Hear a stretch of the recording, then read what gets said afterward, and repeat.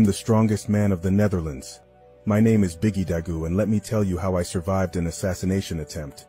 As a rapper, I was a big hit in the Netherlands, and I couldn't be absent from the charts. Especially my tracks at Studio 101 bars were fantastically received by the Dutch audience. My line, "If there's no food on my plate, then I'll eat the whole plate," became the breakthrough for me. Together with my great friend Joey AK, I made many hits. I became one of the greatest rappers in Dutch history. Unfortunately, I got involved in criminal activities in my life. This had a detrimental effect on my rap career and brought enemies into my life. In August 2020, things almost went terribly wrong. I was shot in the chest in broad daylight by a suspected member of another rap group. I was seriously wounded and had to be taken to the hospital, but luckily, I survived and could continue with my life. My body was too strong for the bullet.